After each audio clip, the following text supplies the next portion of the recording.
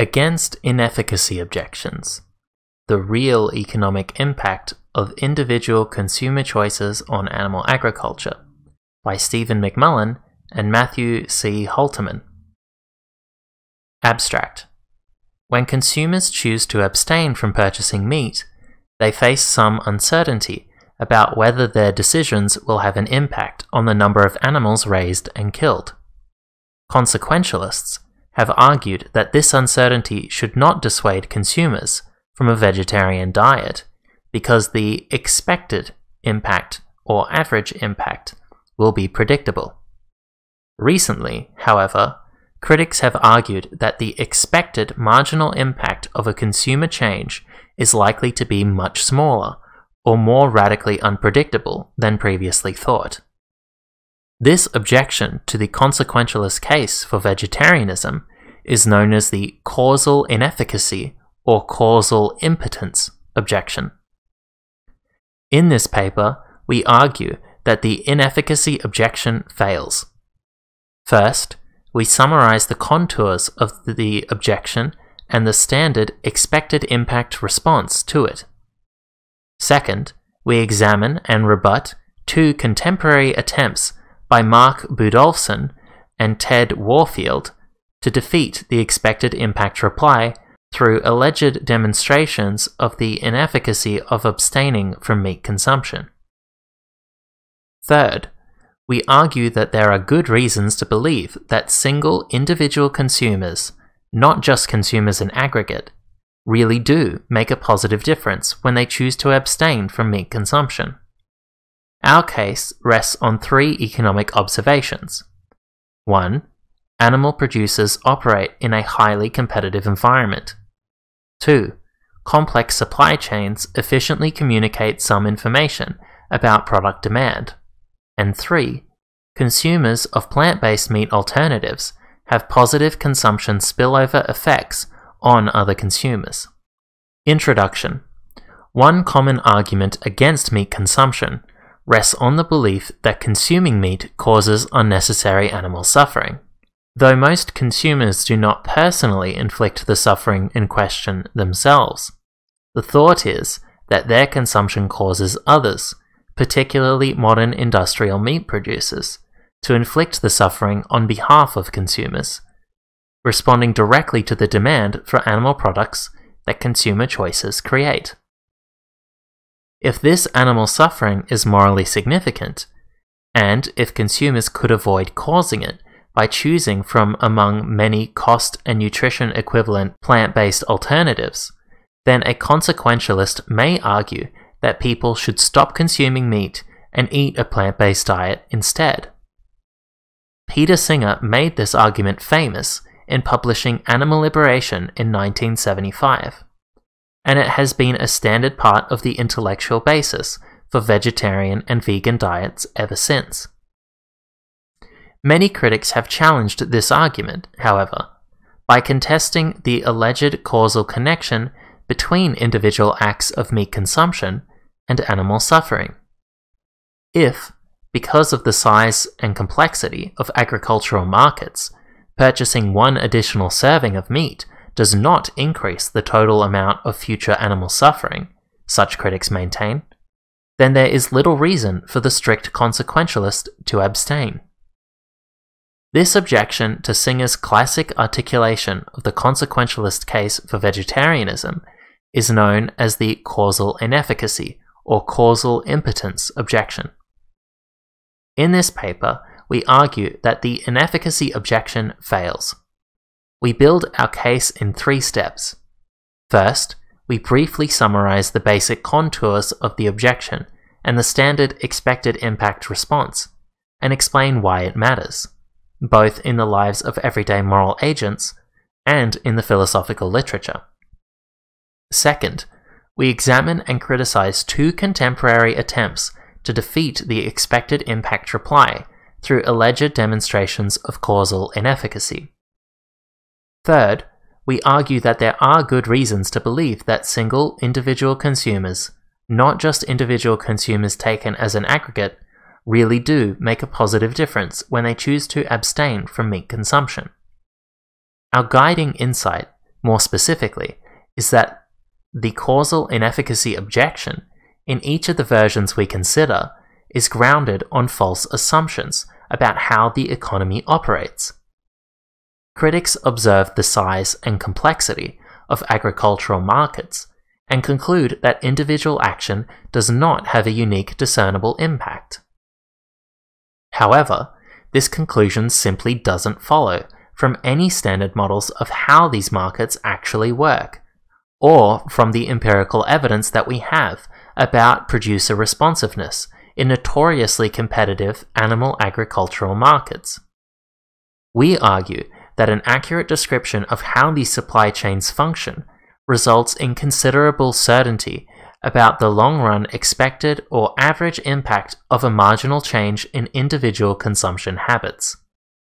We maintain, in summary, that agricultural markets and supply chains are, in fact, responsive in predictable and often measurable ways to changes in consumer purchasing decisions, and that this responsiveness warrants consumer confidence, contra the causal inefficacy objection, that abstaining from meat consumption does in fact make a positive difference.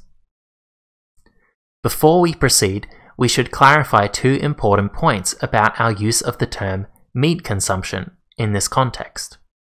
First, in using the term consumption, we are concerned to pick out consumer behaviors, i.e., behaviors that engage markets, like purchasing meat directly from a store or restaurant, or eating meat that one has paid for indirectly through an institutional meal plan.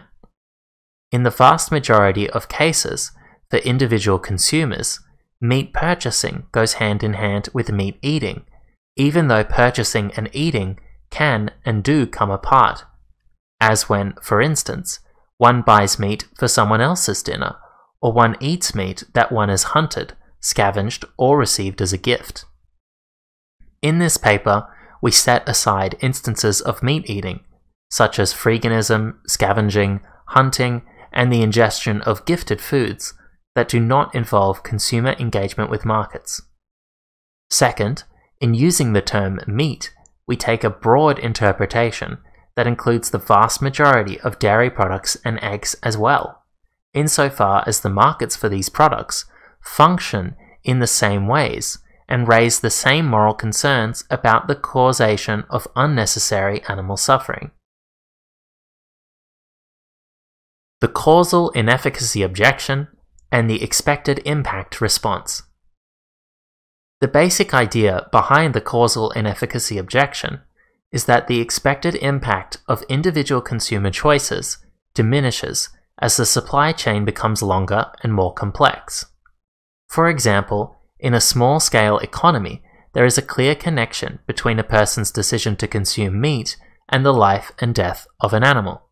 A self-sufficient person raising their own chickens would kill the chicken only when they intended to consume it. Similarly, in an economy of a few hundred people, supported by one or two chicken farmers, if one household stopped purchasing chickens, the farmers could easily see the change in buying habits and adjust their breeding accordingly.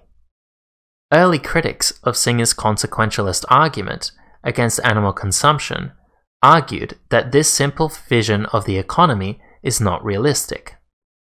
Frey and Martin both point to the fact that, in a large complex market, customers cannot know if their purchases have an impact. According to their argument, as the market gets larger and the distance between consumers and farmers grows, the causal link between consumer choices and animal breeding slaughter becomes less clear. A consumer's choice to abstain from meat consumption must affect the choices of the grocer, the wholesaler, and the producer, at minimum, before reaching the farmer. As the argument goes, if the purchase of a chicken does not change the purchasing behavior of the grocery store, then the orders down the supply chain will not change, and there will be no impact on animals. In fact, if, at any point in the supply chain, the impact of the consumer's choice is not substantial enough to cause a corresponding reduction in purchases, there will be no impact on animal lives. to these critics, the probability of having an impact on actual animal lives is vanishingly small. If this is the case, then the choice to abstain from meat consumption makes little difference, and the moral motivation for vegetarianism, reducing animal suffering and death, is undercut, at least from within a consequentialist frame of reference. This objection does have a certain intuitive power, and not just over professional ethicists. Who among us has not rationalized that a dubious action we are about to take doesn't really matter in the end? And on the flip side, who among us has not experienced disappointment, maybe even despair and flagging commitment, as we worry that our best efforts to ameliorate some entrenched social problem ultimately come to nothing? In our experience, the causal inefficacy objection is, for many people, a lived experiential obstacle to considering, much less taking up and sustaining, a commitment to vegetarianism. The strong intuitive pull of this objection shows up in the philosophical literature in a curious way. While just a few ethicists have attempted to substantiate the alleged causal inefficacy of abstaining from meat consumption as a genuine economic phenomenon, many ethicists simply take it for granted that the objection works, at least for the sake of argument, before moving on to consider other, presumably more compelling arguments against buying and eating meat. This effort to move beyond difference-making, as Elizabeth Harman describes the strategy, is increasingly common in the recent literature. After declaring the causal inefficacy objection a serious worry, Harman turns to considering, among other things, whether meat consumption is morally wrong because the consumer participates as a joint cause in an act of harming, even though her individual choice is neither necessary nor sufficient to cause the harm in question.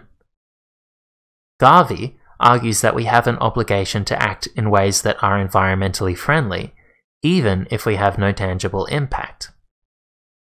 Chignell considers whether purchasing meat can be morally differentiated from opportunistically consuming discarded meat, given the industry's purported insensitivity to demand changes.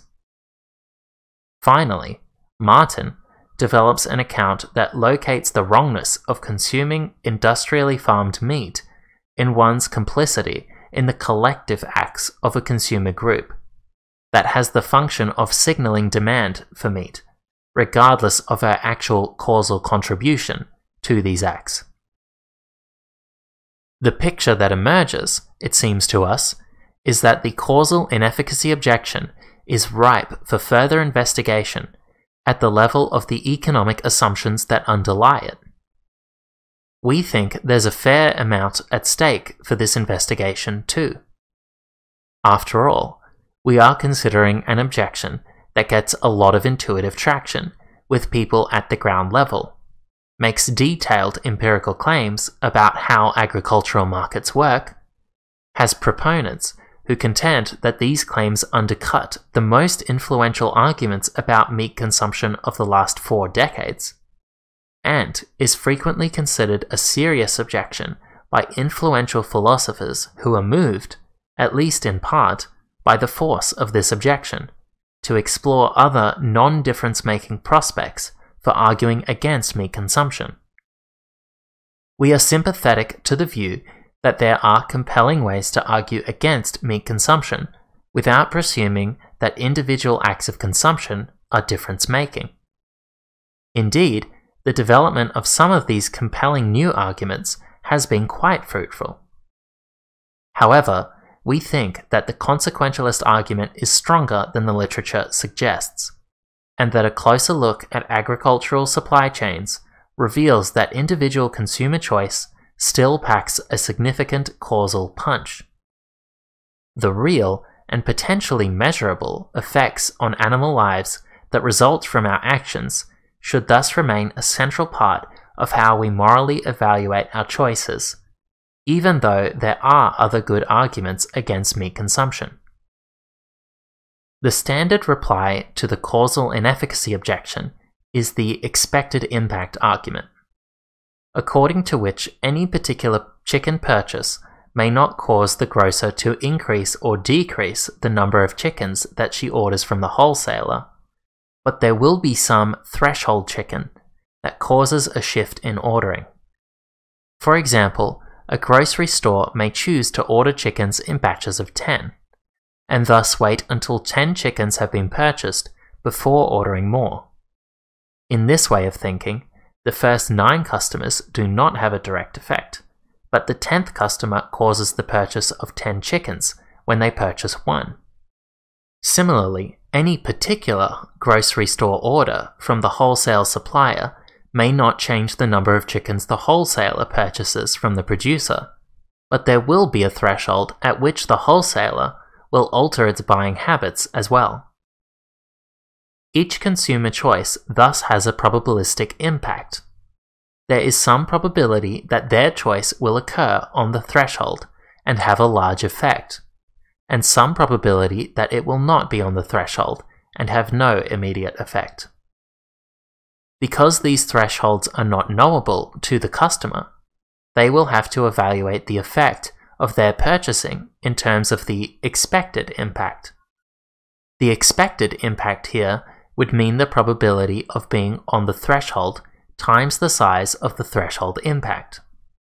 If chickens are ordered in batches of 50, and every 50th purchase spurs another order, then the probability of being on a threshold is 1/50, and the impact of a choice at the threshold is 50 chickens. In this case, the expected impact of purchasing a chicken is 1 chicken death. Adding more layers into the supply chain does not change the nature of the problem, but merely adds more probabilities and effect sizes to calculate.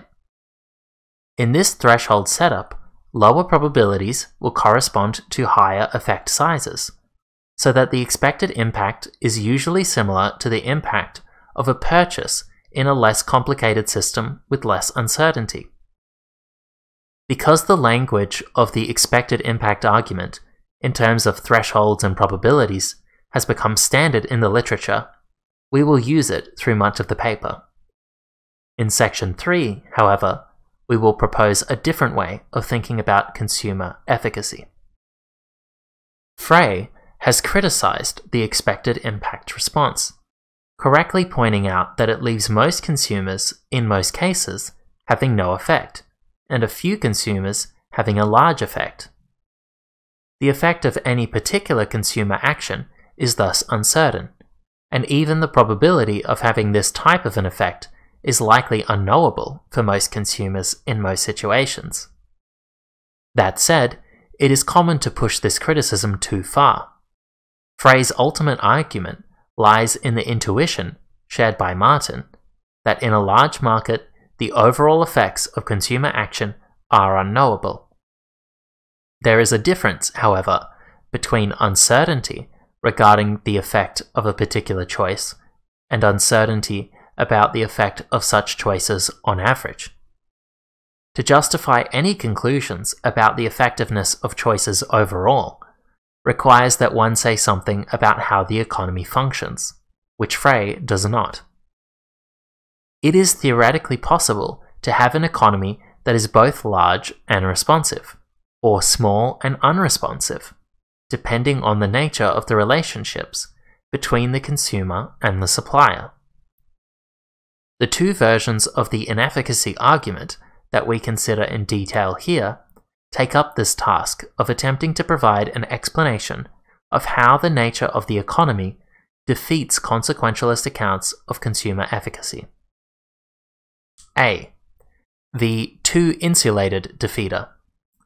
Mark Budolfson maintains that it is normal for agricultural production and distribution to include buffers that prevent marginal changes from altering their production decisions. B. The too complicated defeater. Ted A. Warfield points to the complexity of the economy, arguing that simple stories of cause and effect are impossible. While these arguments are quite different in their particulars, They share a common form. Each posits some characteristic of the economy that ostensibly precludes a predictable market response to a change in the purchasing habits of an individual person. While only Budolfson frames his argument in the terms of this question, both of these authors conclude that individuals do not have a clear moral obligation to abstain from meat consumption.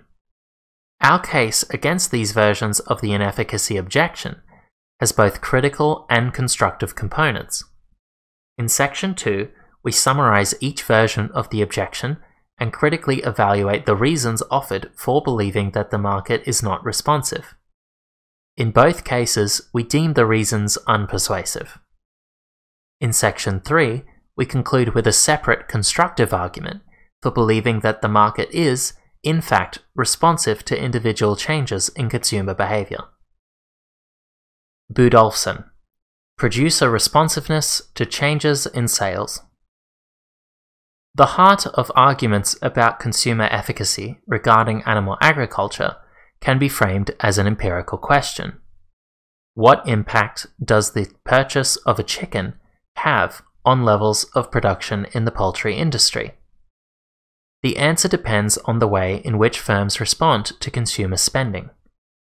Budolfson makes a multi-part argument against consumer efficacy in these terms.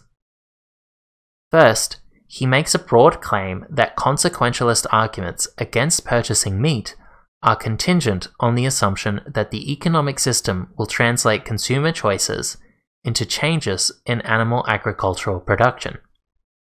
The fact that this moral claim is contingent on economic circumstances means that the consequentialist case is context-specific, in an important way that proponents have rarely acknowledged. Second, Budolfson makes the case that in the particular context of industrial animal agriculture in North America, individual meat purchases are very likely not going to have an impact on production, an argument he supports with an account of how these markets function. We agree with the broad premise of Budolfson's important work. Claims of consumer causal efficacy are economically contingent. We contend, however, that industrial animal agriculture in North America is highly responsive to consumer decisions, and thus the standard consequentialist arguments against meat eating actually do apply. To support his empirically sensitive argument that individual instances of meat consumption are typically non-difference-making in the North American context, Budolfson argues that we can observe enough waste and slack in the supply chain to know that any given chicken purchase is not near a relevant threshold. If a person is facing a decision with this kind of uncertainty, and they have good information about the probability of being near a threshold, this can dramatically alter the expected impact calculation. Budolfson often considers, by analogy, the question of whether or not a person should vote. In the US system, if a voter knows from history, news reports, and polling that a candidate is very likely to win their state by a wide margin, their expected impact from voting is going to be much smaller than a person voting in a close contest.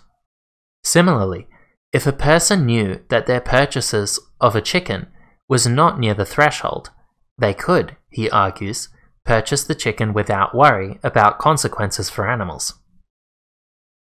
Budolfson is correct in claiming that expected impact calculations cannot always assume that an action on the margin would be the same as the average effect of many such actions. The standard expected utility response given by Singer and Kagan can depend crucially on the kind of information that a person has about the location of thresholds. For this reason, it is worth examining the kind of relevant information that Budolfson thinks a meat purchaser can have. The guiding example he develops to illustrate his primary argument is that of buffers built into the supply chain for animal products at every level. A certain amount of meat is wasted if it is not purchased before the expiration date at the wholesale level, and at the supermarket. Excess meat is sometimes sold to producers of pet food or other animal feed. Budolfson concludes, "The crucial issue is not about the magnitude of these buffers, but rather about their reliability. As soon as we can know, as we can, that there are sure to be buffers of non-trivial size throughout the supply, that reduces the probability of a single individual making a difference to a level that quickly becomes nearly infinitesimal, in a way that is analogous to the way that mathematical models explain why the probability of casting a decisive vote in a large-scale election quickly becomes nearly infinitesimal when it is assumed that individuals have very reliable information that one candidate has a non-trivial lead over the others." The existence of these buffers, in general, is not disputable. Building some buffers into a supply chain is a standard way to deal with uncertainty at both sides of a market. Buffers are designed as intentional slack in the system, so that if consumers decided to purchase more or less than expected, or if production goes slower than expected, there are extra goods available and other uses for goods that remain unsold. However, the fact that food is wasted or held in reserve in these ways simply does not tell the consumer anything about whether she is near a threshold. In fact, it is not clear why the existence of buffers provides any relevant information that makes the situation different from the straightforward cases described by Singer and Kagan. To understand why, we will consider two scenarios in turn, each giving different ways these buffers could be related to a production decision threshold. First, it is possible that some amount of these buffers has to be used up or get very large before production will increase or decrease. For example, an egg producer might find that it is cheaper to stock a local warehouse all at once each week and only restock when the warehouse is almost empty. In this case, consumers would have to purchase a warehouse full of eggs before a new restocking order was made. If this is the case, then the buffers are just functioning as part of the threshold framework described by Singer and Kagan. The number of eggs in a warehouse shipment would be the size of the threshold that needed to be overcome. Alternatively, it is also possible that some buffer is a constant part of the system and will not change in response to consumer choices. This is particularly likely with food waste. There is some imprecision in production and shipping that is just too expensive to eliminate. For example, there might be a potential electronic system that would track chicken age, location, and quality, and thus minimize waste. But if that system cost the firm more money than it would save, firms might choose to dispose of some chickens, rather than track them more precisely. This kind of waste would be present in the system whether demand was high or low, and might exist at all levels of the supply chain. Note that a consumer decision to consume one more or one less chicken will not have any effect on this kind of waste. The waste would be exactly the same, regardless of consumer choices. The key question is whether knowledge of the mere existence of such waste provides any information to a consumer. We contend that it does not, unless the consumer knows that a particular animal product has already been discarded. The mere knowledge that there is waste in the system overall, or that there is waste at one's particular supermarket, does not give the consumer any information about whether their purchase will influence the retailer to order more or fewer products.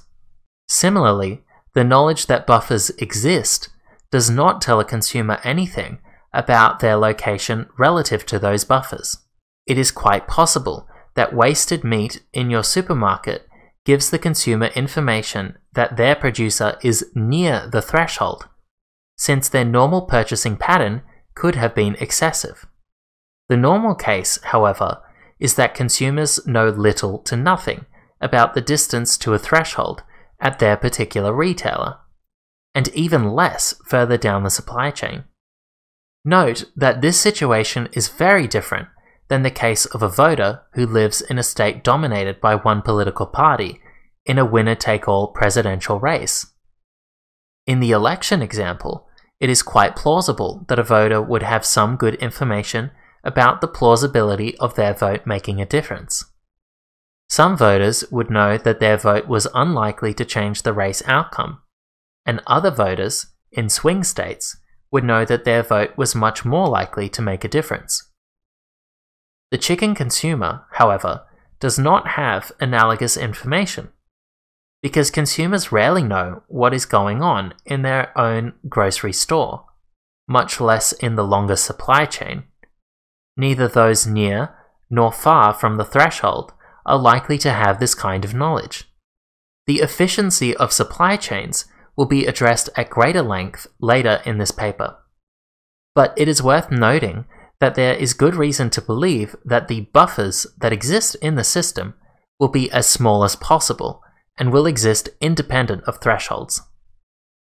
Profit margins in agriculture and food retail are quite low.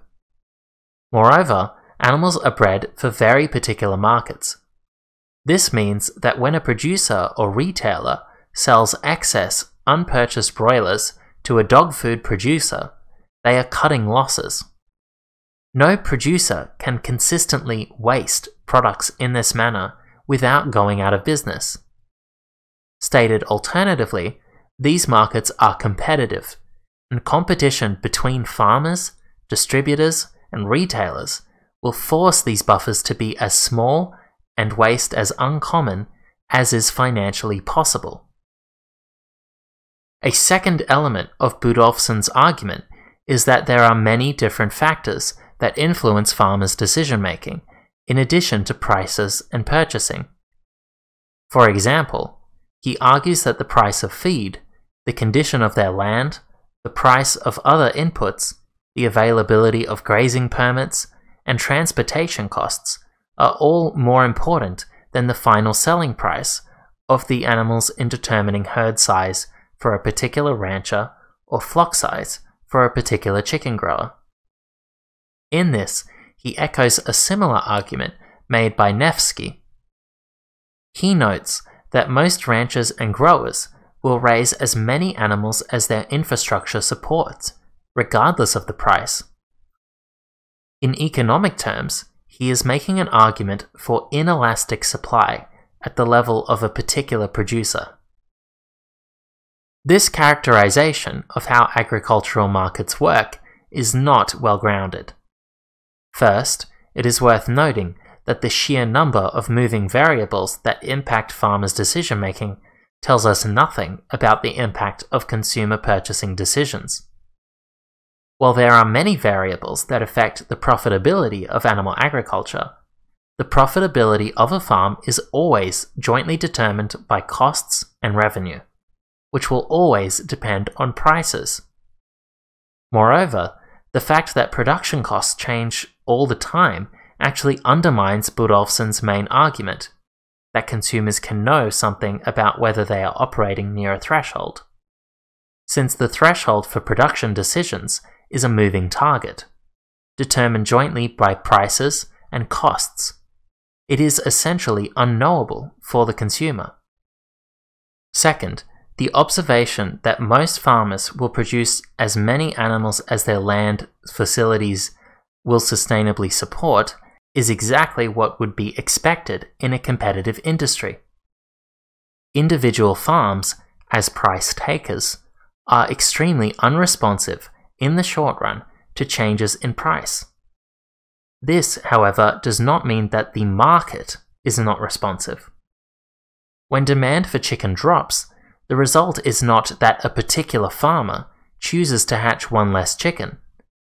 Instead, the threshold-triggered event is a particular grower's failure to get a contract to raise birds at all, or a delay in the next shipment of birds, a switch to a different type of agriculture, or a rancher's choice to sell her land to a developer. In the very short run, producers can make small changes to their production costs and output, but the real response that matters is the long-run effect.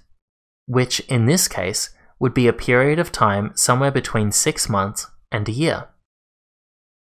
Standard economic models of these industries would predict that in the long run, a competitive market will be much more responsive than in the short run.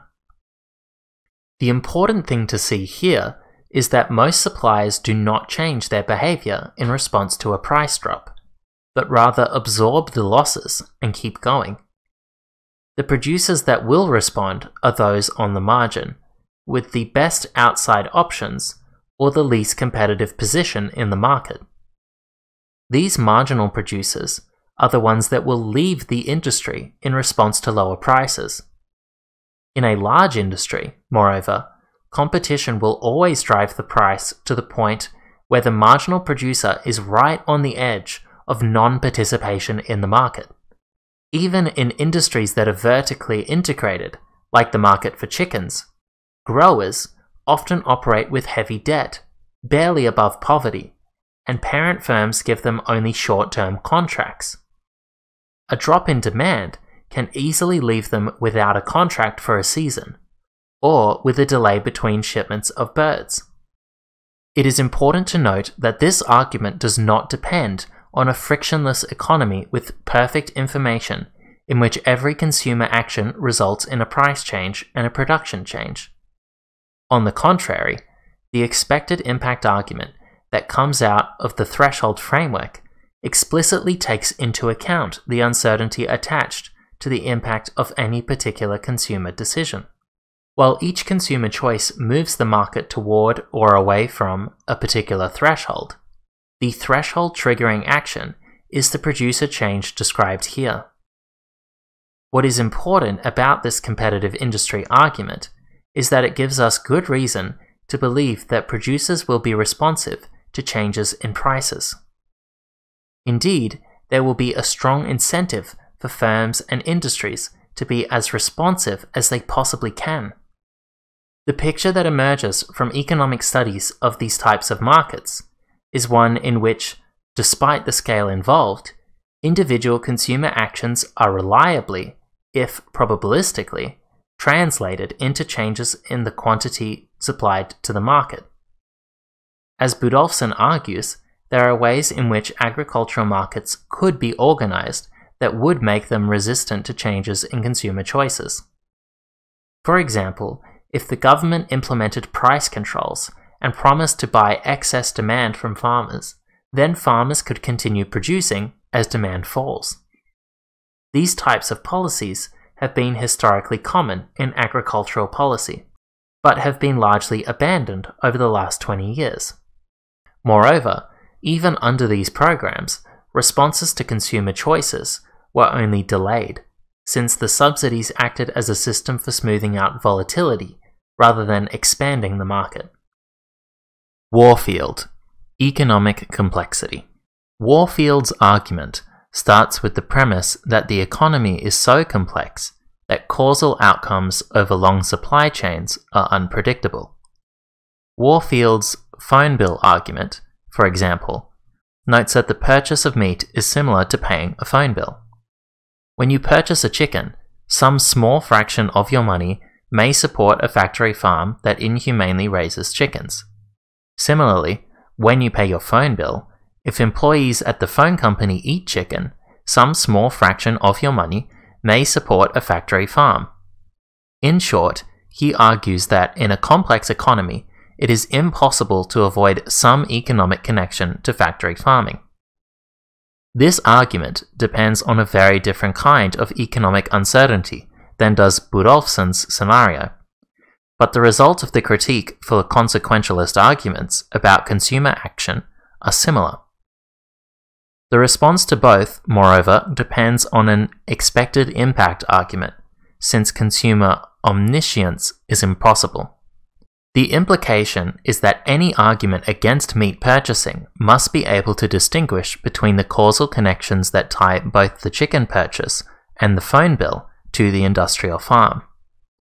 Warfield notes that a consequentialist cannot differentiate between these events by examining the intent of the agent, since the morality of the action needs to depend only on the results. More broadly, Warfield calls for a broad consideration of possible impacts. He notes that there could be feedback mechanisms in the economy, such that decreased consumption by one person resulted in increased consumption by another. In particular, as one group of people consumes less meat, this could lower the price of meat, thereby encouraging others to consume more.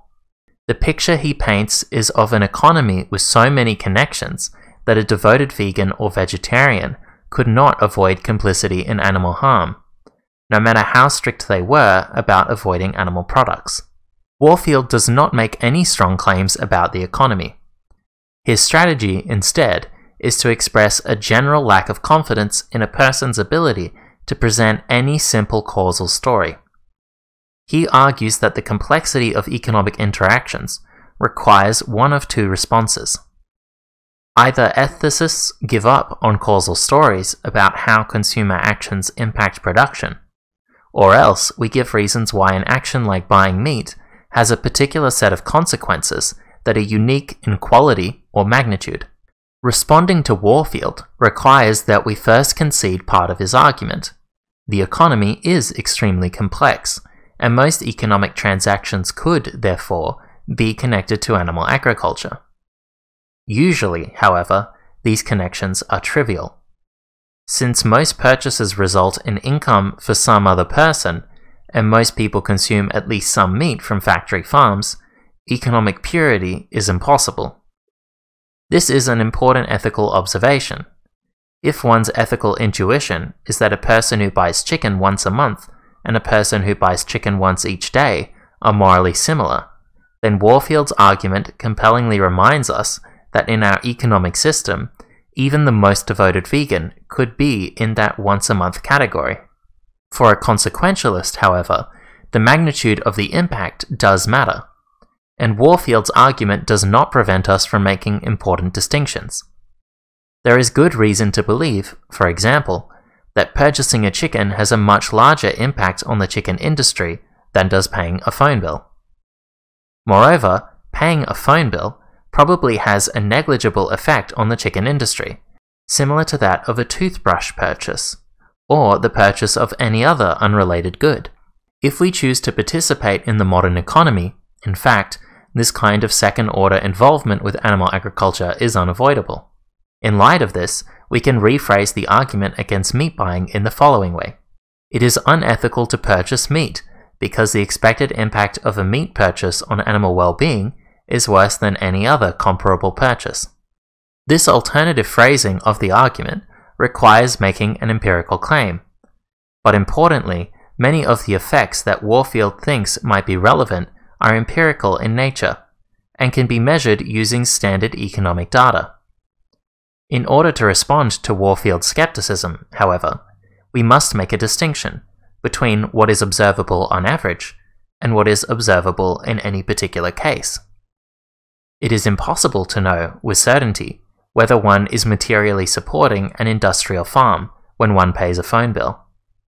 However, we can tell whether, on average, paying a phone bill results in more money for industrial farms. This unpredictability at the individual level should not dissuade us from consequentialist reasoning, for two reasons.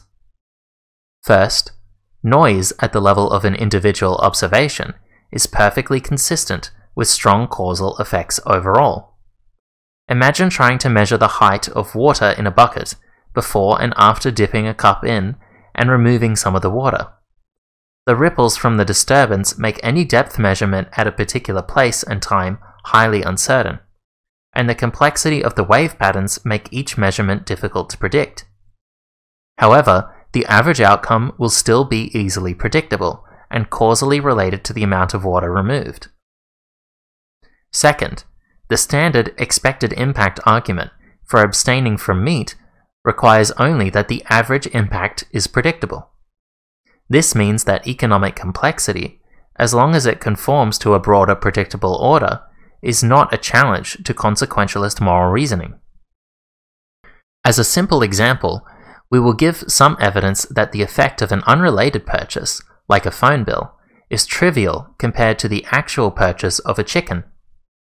Let us assume that a customer has $100 to use as they wish, and are interested in comparing the impact of two different purchases on animal lives. If the money is spent paying a phone bill, about $75 will likely end up as wages for a worker. Moreover, in the United States, roughly 2% of new income is spent on food. And for every 1% increase in food expenditures, the average household spends 0.04% more money on meat and eggs. Given aggregate food consumption statistics, this means that, on average, $100 spent on a phone bill results in close to 1.6 cents more money spent on meat and eggs. Spending that $100 on chicken will have a similar indirect effect, but this effect is negligible. The point is that even without figuring out the impact of spending on actual production levels, we can estimate that the phone bill expense has a total impact on factory farming that is 4 orders of magnitude smaller than the same expenditure on chicken. Clearly, consequentialist considerations should focus on the chicken purchase and not the phone bill. What this calculation really indicates, however, is that while the economy is extremely complex, that complexity does not result in uninterpretable chaos. The secondary effects of spending that result from connections between markets only tend to be strong when there is a well-established link between the two industries. Thus, when two goods are clearly competitors in the same market, or when two goods are both produced from the same natural resource, their sales and production tend to be related. In most cases, however, we can safely ignore the phone bill problem, because the relationship between the telephone market and the market for chickens is so weak. Stated positively, it means that we can make moral arguments about the impact of consumer decisions in a meaningful way, even within a complex economy. Efficient, responsive supply chains and causal efficacy.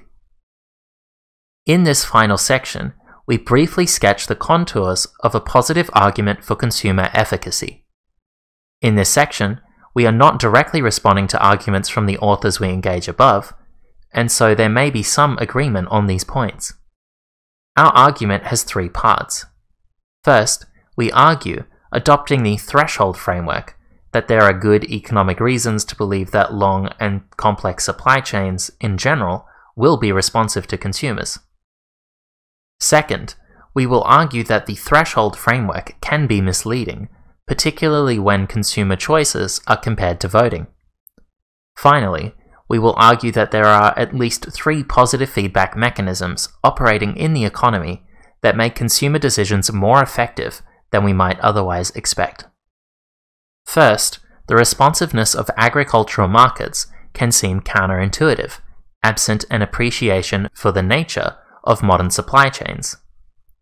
The long and complicated supply chains that connect individual farmers to consumers are actually designed to be more responsive and more reliable than shorter, more local relationships. For example, modern grocery stores have checkout procedures that track the sale of each product and automatically order replacements from the parent companies. Even in industries that are not vertically integrated, standard information technology allows firms to track sales in great detail, down to individual transactions. In addition, these companies track the rates of orders to optimize shipping and refrigeration times and to minimize waste. Perhaps surprisingly, there is less waste among large centralized distributors than among smaller, more local operations, because the large distributors are able to serve numerous grocery stores with millions of consumers. In this kind of system, the large distributors that contract with farms actually do know the rate at which chickens are being purchased throughout their network. This efficient supply chain technology actually should alleviate some causal inefficacy concerns, particularly in those cases when the size and complexity of markets is the impetus for the inefficacy objection. While it is common to assume that smaller local markets will be more responsive, there is a wealth of evidence that the vertically integrated agribusiness oligopolies are the most able to respond to individual changes in consumer demand. If this description of the system still seems implausible, note that large food distribution systems have become the norm precisely because of their efficiency. Even among operating farms, the larger integrated farms have lower costs overall. One recent study found, for example, that largest farms face costs per unit that are 60% of what the smaller farms face. All of the incentives in the system, as perverse as they may be with regard to animal well-being, push producers to be as responsive as is profitable to changes in consumer demand, and to reduce waste. More responsiveness to consumers, if it can be done at a reasonable cost, will only improve profitability. This means that those who argue that the supply chain is not responsive to customers are in the odd position of claiming that these firms are not sensitive enough to the profit motive, which is a difficult position to defend. Given this description of the way these markets function, we can now describe the causal chain that connects an individual's purchase to a farmer's production decision. When a person decides to stop purchasing chickens, the result is that their local grocery store automatically starts ordering chickens more slowly to reflect the decreased rate of sale. The distributor, perhaps Chickens R Us, will automatically adjust their shipments of chickens to that store. Since some shipments will require preset bundles of chickens, there will be a threshold at which a delivery of meat comes a day later to reflect the slower demand. This threshold does not mean, however, that the information going down the supply chain is less precise.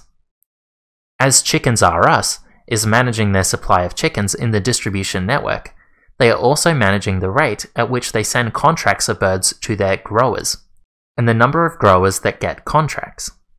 While not every purchase will trigger a production change, there will be some drop in demand that results in a firm hatching one cohort fewer chicks, one shipment fewer chickens, and one less grower contract.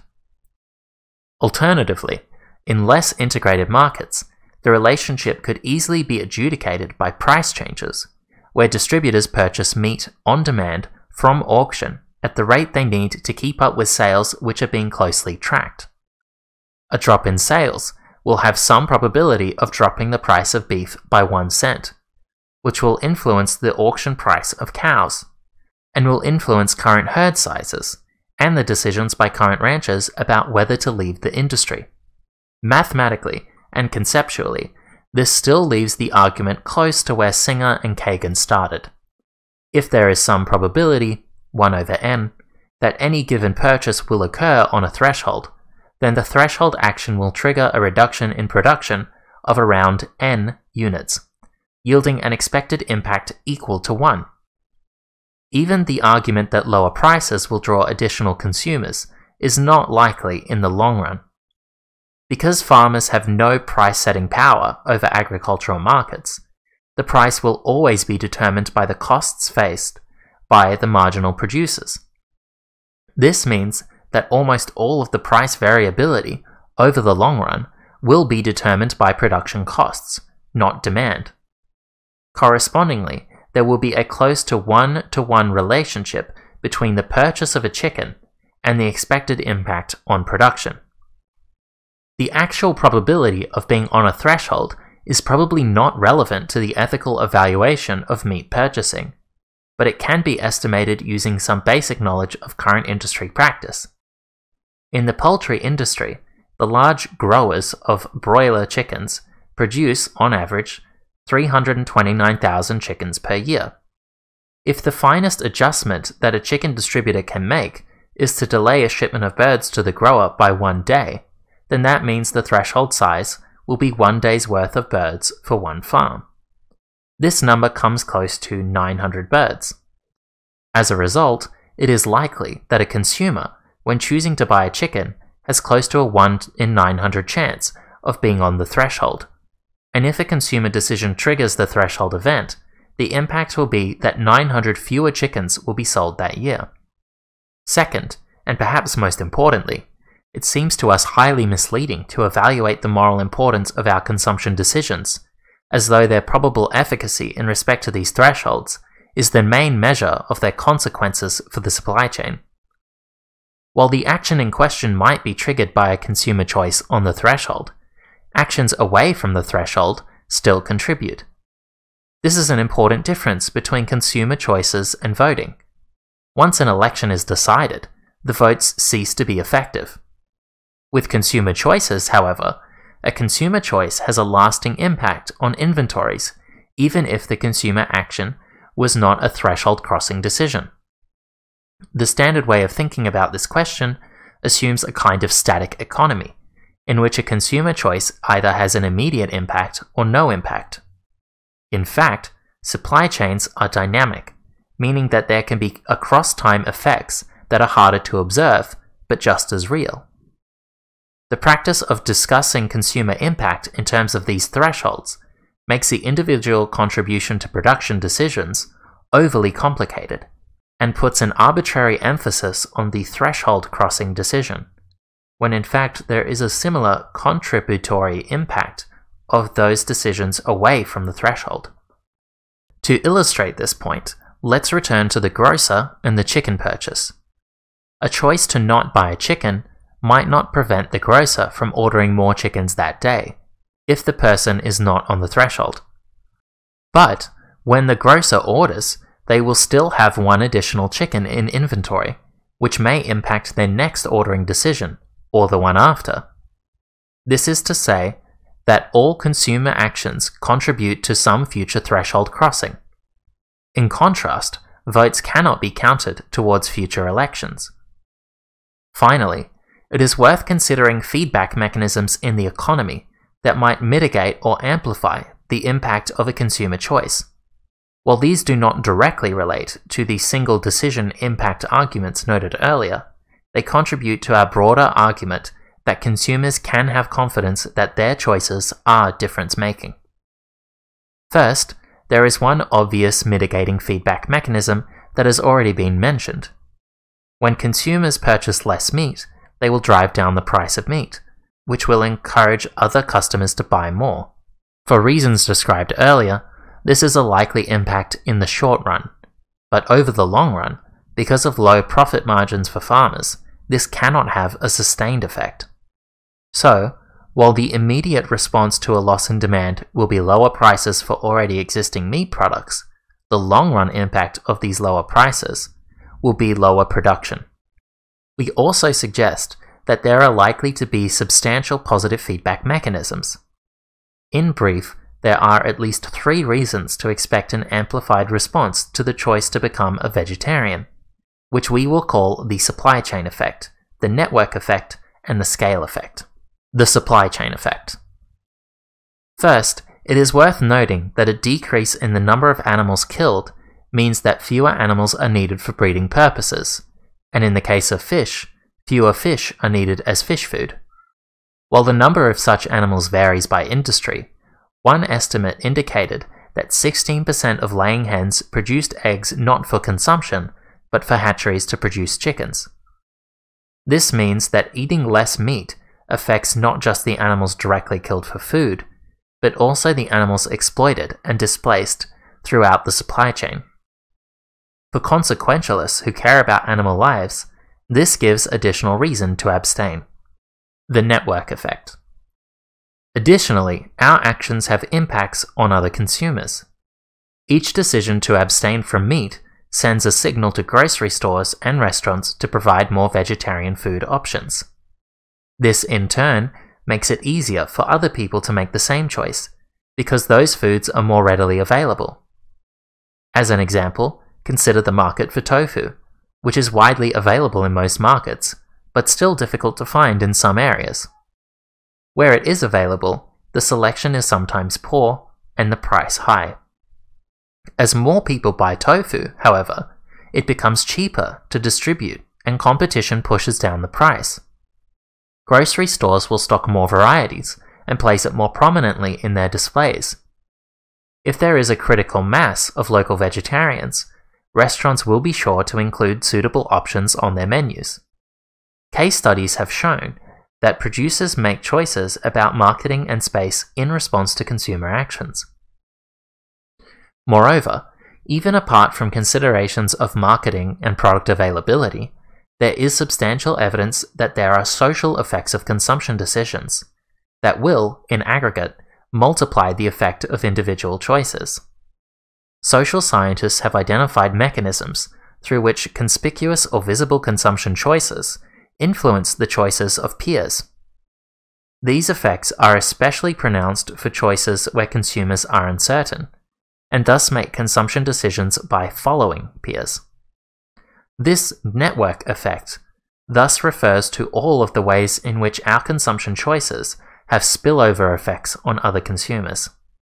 Conformity is economical, and so early vegetarians actually make it easier for others to follow in their footsteps. The scale effect. Finally, closely related to the network effect is the impact of economies of scale. Part of the reason that meat is inexpensive is that the production and distribution is done at a large enough scale that costs are kept down. Many meat alternatives, however, have high prices because their customer base is small. Average production costs will decrease as these industries grow, making meat alternatives more competitive with meat. Similarly, innovation efforts have been directed for years toward making meat production efficient, whereas it is only very recently that significant research and development investments have been put into making scalable, sustainable, and delicious plant-based meat alternatives. This investment is possible only when the market for these alternative foods gets large enough to warrant new product development. Though many may share the intuition that the economy is too large and complex for one consumer to have a real effect on the lives of animals, or that the probability of having an effect is just too small, we believe that these conclusions are not warranted by the way animal agricultural supply chains actually work. The intuition behind consequentialist inefficacy arguments depends on the impact of an individual action being qualitatively different, not just smaller, than the impact of larger aggregate decisions. We argue that there is a real qualitative continuity between the impact of an individual choice and the impact of aggregate choices. The difference between the individual and the aggregate effect is only a matter of probability and scale. Thus, individual consumers do have a real impact, though the impact associated with any particular purchase will always be uncertain and difficult to observe. It appears then that there is a real sense in which consumers have a vote in favor of a particular system with each dollar that they spend. Some of the literature we reference attempts to make a broad, generalizable point about collective action problems, or to make the case for collective political action instead of individual action in the marketplace. We find these conversations interesting and important, and do not want to imply any kind of preference for or against action in the market instead of other kinds of activism. The aims of this paper are more modest. It is certainly possible to imagine an economic system in which consumers do not have the power or responsibility described here. Moreover, there may be real differences between the case of meat purchases and other problematic choices highlighted in the literature. Nevertheless, the logic of this argument will be of broad interest to those studying ethical decision-making in the economy, which extends well beyond the area of animal ethics. What I liked. I love this paper because almost everyone, including non-economist academics, consider it obvious that markets won't respond to individual consumers. People's intuitions about the economy are notoriously defective, and philosophers are no exception. Since I have a background in economics, I've always known that our markets obviously would respond to individuals, so I'm thrilled that this excellent paper presents a clear explanation of why that is. It's called marginalism. They show that the facts of complexity, scale, waste, and buffers are not any kind of evidence of unresponsiveness.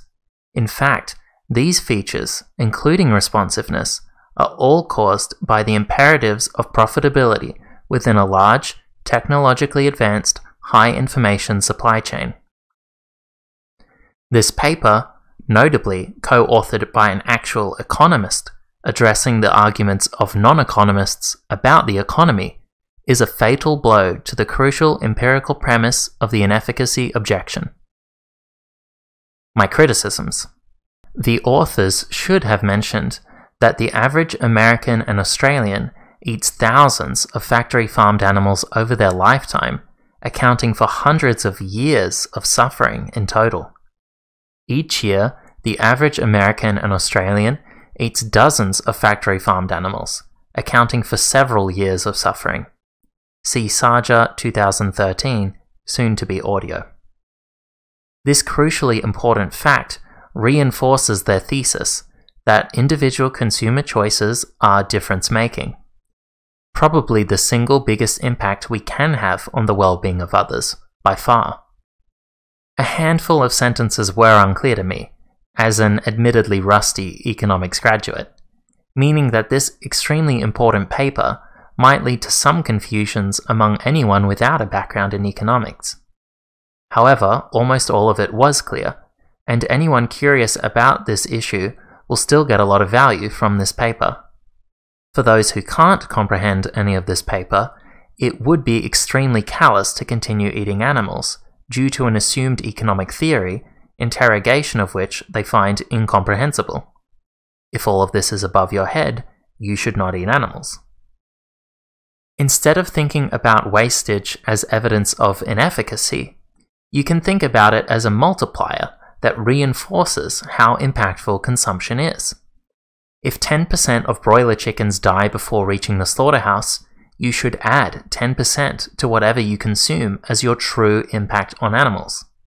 The authors hinted at this in the supply chain effect, where 16% of hens are dedicated to supplying the broiler chickens, but they missed the opportunity to reframe wastage as a multiplier that magnifies the impact consumption has on animals.